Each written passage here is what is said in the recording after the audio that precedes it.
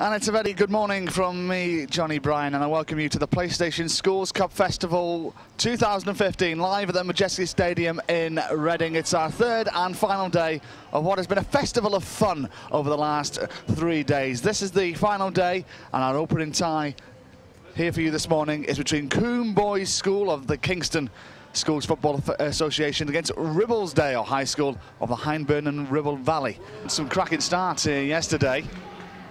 That ball's just going to run out.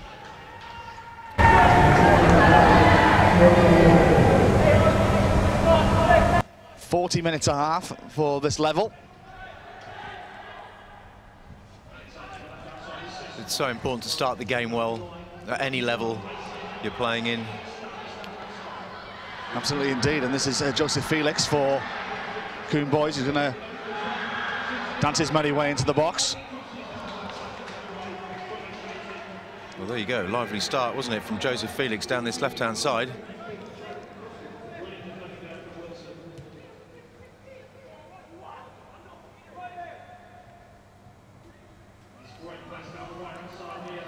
Chris Kelly into the box. An early opportunity here for Coombe Boys. Scored and in the back of the net, and it's by Cameron Thompson. We've seen many goals scored in the first few minutes here at this PlayStation Schools Festival, and that's up there with them as well. It's not the quickest of the 3 days, but it's certainly fast. Cameron Thompson opens the scoring after 60 seconds. Well, that's how to do it, isn't it? You know, they came down the left-hand side, looked very lively, and then suddenly down the right-hand side he cuts back on his left foot, plays it here. Really intelligent play. It's a step over, has a touch. You think it might just have been a little bit heavy, but no, Cameron Thompson gets on the end of the... Alessani. Ryan Sessignon. Sessignon into the box, lovely layoff, this could be 2-0, it is 2-0! Beautifully worked goal, Tyrese Francois is the scorer. With a beautiful move from Coombe Boys School, and they're really beginning to show their class. Oh, they really are. I mean, it was a great move. And they've been a little bit critical. Too much space here, goes past the player too easily. Knocks the ball in, little flick, good touch. You know, it was all about the first touch, getting it set nicely for his left foot. Scorer. Ball into the box. It's a decent ball, isn't it? It was a decent effort, but nobody at the end of it. So I think it's time that the strikers may have to just gamble a little, just to... Well, certainly when you get in that advanced positions, you've got to commit your bodies in there. Sessignon. Miller. Miller still going. Miller for the shot. 3-0. Well, he wanted to get on his left foot, didn't he? In the end, he cut back onto his right, tried to go back on his left, and in the end, doing really, really well with a powerful right-footed shot, one-on-one, and very difficult for the defender there, Scott Wilson. There, a couple of times he wanted to go back on his left, but in the end, beat the keeper at the near post. Well, the difficulty they got, I think, is at the back. They've got 4 at the back, but there's really sort of Liam Miller playing up front on his own. And they can't really mark him. They need to push maybe one of those defenders into midfield to make up the numbers so they don't get overrun so much. But then that means, I think, in front of them, they've got to really track runners. Every time a runner goes past here, and we're off again with Chris Kelly. Kelly shoots. Oh, it's in the back of the net. 4-0. Chris Kelly, the scorer this time. And this is turning into a parade. He chose to go on his own. That's sharp. Very sharp here. Miller looking to add a 5th, and does so. Well, what can you say? Other than fine play, great feet, sharp. He played the 1-2, and he made things happen around him. And that's the sign of a player who is full of confidence and the ability. You don't go back far enough almost to see how he started that off with a little give and go. Makes the space for himself, and there he is with the right foot.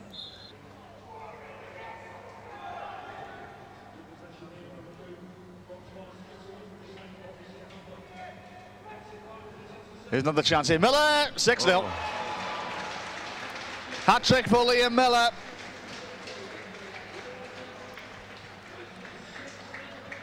(6-0) to Coombe Boys School.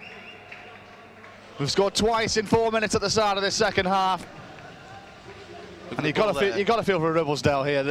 They really tried to come out, you know, with some confidence, and it's just been Coombe Boys, same as the first half, and now 6 goals to the good. They've hit half a dozen. Thompson, still going into the box now. Thompson looking for a place to shoot. Head at the back post. 7-0. Well, he gets his goal, Ryan Sessignon, doesn't he? He's broken forward time and time again from the left-hand side. And that was all about Cameron Thompson drifting across the field and then playing an absolutely magnificent ball back in. Look, has a little look up, I think, and that's the perfect ball to the back post. Goalkeeper has absolutely no chance.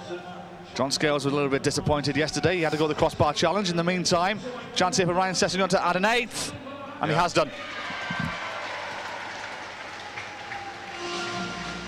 Ryan Sessignon, the scorer. It's now 8-0 now to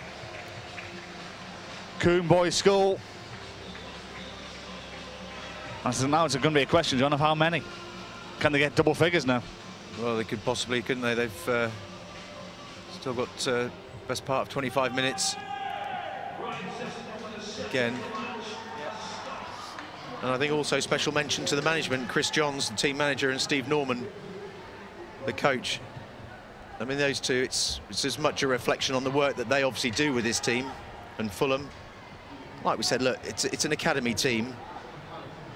You would expect them to come out and beat pretty much every team that they come up against if they're a school team, because they're working and training together. So that's why there's really no embarrassment or shame for Ribblesdale here at all. A good lesson for them. Thompson scores and makes it the 9th goal. 9-0 now. As Chris Johns and the bench applaud their efforts here this morning. But I think it's actually a fair decision that you've actually made there, because you can't really single out a particular player here, and it's... I'm really excited about, you know, when you look at this and you see the level that under 15 football can get to. I think the English...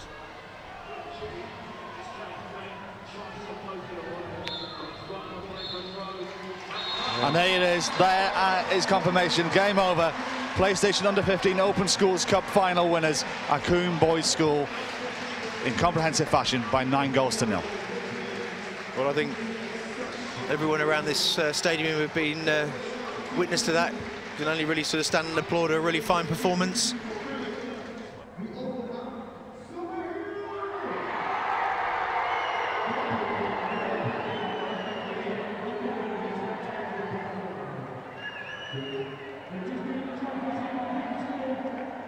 Well, I'm joined now by Liam Leishman, the Ribblesdale coach. Liam, tough day for your lads, was it? Yeah, very tough day against a brilliant Coombe Boys side. I know a lot of them. I think the full team plays for Fulham Academy, so we always knew we were going to be up against a tough opposition. But the way they knocked it round was a bit too much for us on the day, and they had some great players in there.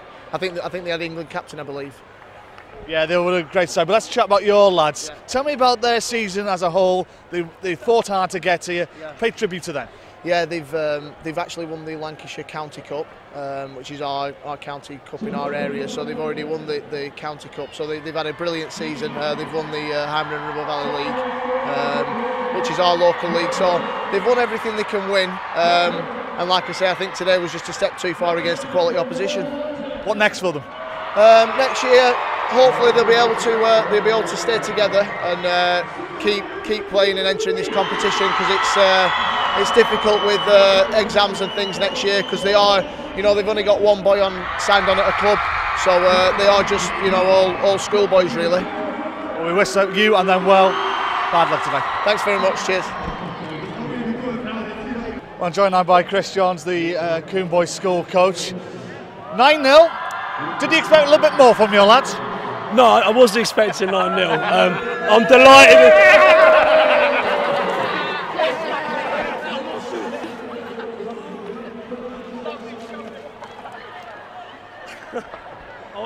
wasn't expecting that either. Jesus. No, it was a great team spirit. I'm really pleased with how everyone played. 9-0 is just, I can't believe it. I'm delighted for them. They deserved it. The quality was there, the intensity was there from the off. We scored straight away and they didn't take their foot off the gas pedal. They just smashed it the entire game. I'm really, really pleased for them. One thing that John Scales mentioned, that's one of the reasons he gave the man of the match basically to the whole team. It was just one great big team performance. Yeah, I agree. I couldn't separate anyone on that pitch. There were a couple of stand-up performers, but it wouldn't have been fair to give it to one person. I mean, the whole team were unbelievable. Really, really good performance. What next now for these lads? Take on next year. There's a few of the lads looking to push into the national team, so let's try and help them kick on with that. And we've won it 2 years in a row now, so it's ours to defend next year. So hopefully we'll be back in next year. We wish you well. You better go back in there and get dry and have a word with your lads for doing that. Yeah, we'll do. Cheers. Thanks. Cheers, Chris.